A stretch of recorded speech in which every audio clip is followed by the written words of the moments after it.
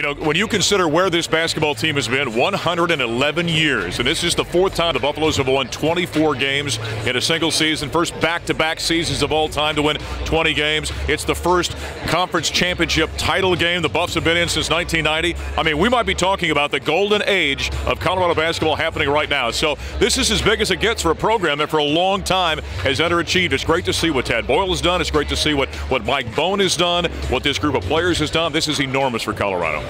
You look at what the Buffs have done football-wise throughout the history of the program. Basketball has not really done the same thing, and this will be the first opportunity to win a conference championship. You remember back in '90 they went to the finals, but weren't able to capitalize on it. So get a conference championship, to have Tad Boyle really with his team this year. Last year might have been a little bit of Jeff's team. This is finally Tad Boyle's team, and to get the opportunity to come in and be the underdog, pick 10th and 11th in most polls, and come up and surprise everybody. What a great opportunity for this team.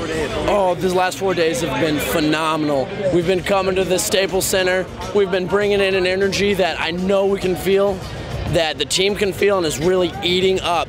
And we're going to go to this final. We're going to win this thing. It was supposed to happen. This is so phenomenal. Everyone's just so excited to be here. If you can't tell, we're a horse, but it's worth it. It's so worth it being here. I've been fortunate to be a scholarship donor to the basketball program and watch this program begin to evolve. This is a great step as we become a stronger basketball program both in the conference and around the country. It's just years of supporting the program and finally getting a chance to see a championship.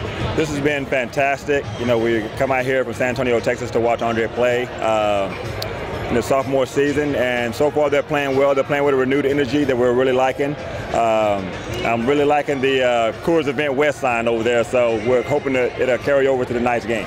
Well, you know, we've talked all season long about what the C unit has done, and really going back to last year during that great NIT run, having those sellouts. So the atmosphere has been phenomenal. What I've really learned, you know, doing conference basketball tournaments in the Big Ten, the Big East, and the Big 12, and now coming to the Pac-12, not quite the same atmosphere here in Los Angeles for the Pac-12, and that was the reputation of this tournament. But with bringing C Unit and the pep band to be here, I love the sign the kids have been holding up. They've been calling it Coors Event Center West, and they've been a big part of that. And I think it's been big for this Colorado basketball team.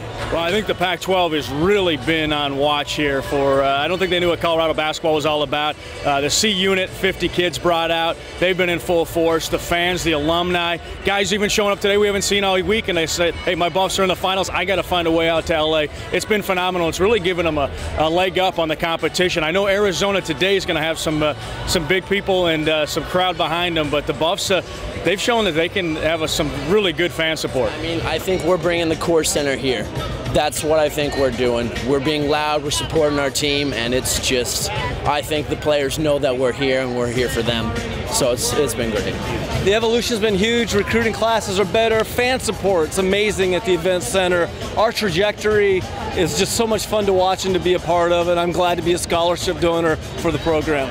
You know, it was really nice when we came up here to bring Andre the first time on his visit, and to have Ariel come in here and have a chance to come and play for the girls team. I mean, it's just been a blessing because we keep family together. So it's been really nice.